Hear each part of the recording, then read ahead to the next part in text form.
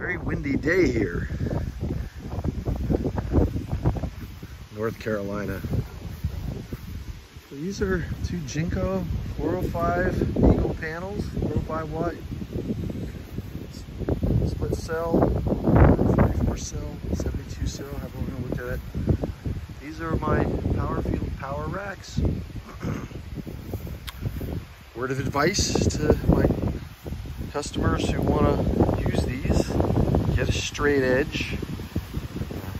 Good afternoon, this is Todd at NC Solar Electric, and I'm here to follow up on the installation of these two panels behind me that I installed yesterday.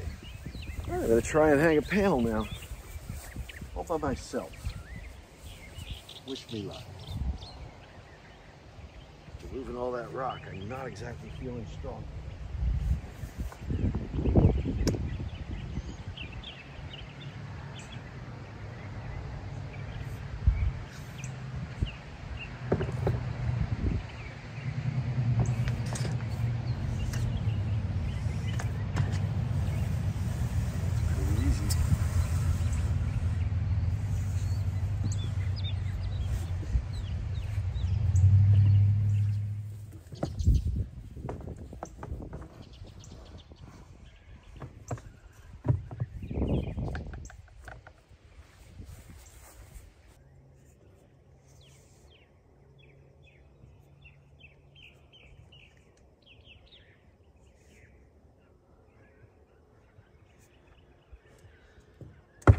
There you go.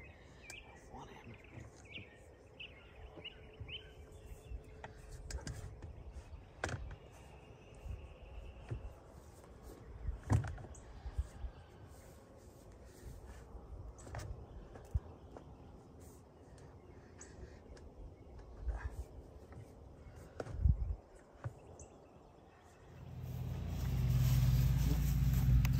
Got it all snapped in the edge there.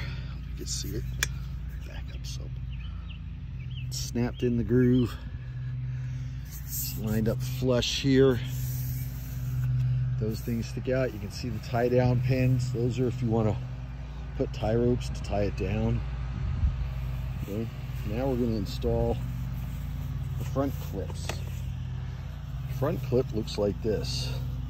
Right? It goes in and slides forward. So right here, so you slide it in, lift it up. It's a little hard to do with one hand, but you slide it up in there, lift up, push down on the panel and pull it forward until it locks. Then it's locked on the panel. Once it's locked on the panel, then you take one of these T-clips, you put them in like that, put it up so that the water don't sit in it, snap it in. That's it, it's locked, no tools required. Powerfield PowerRacks, piece of cake. Now I gotta do the other.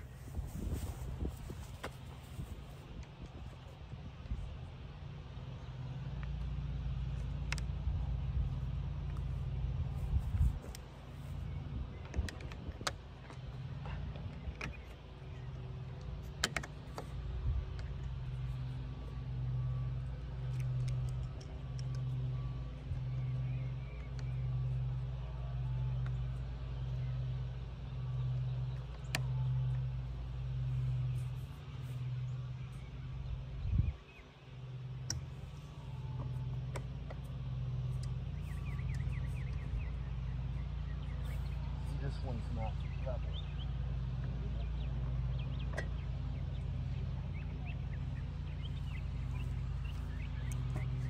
Shovel.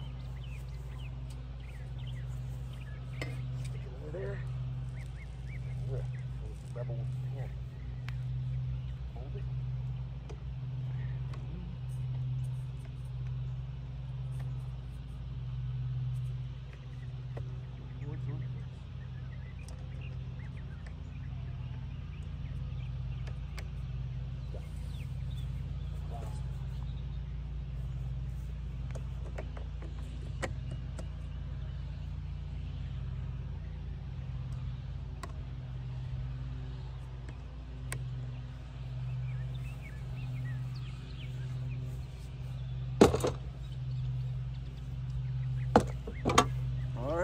This This is Todd at NC Solar Electric signing off. I am literally done with this installation.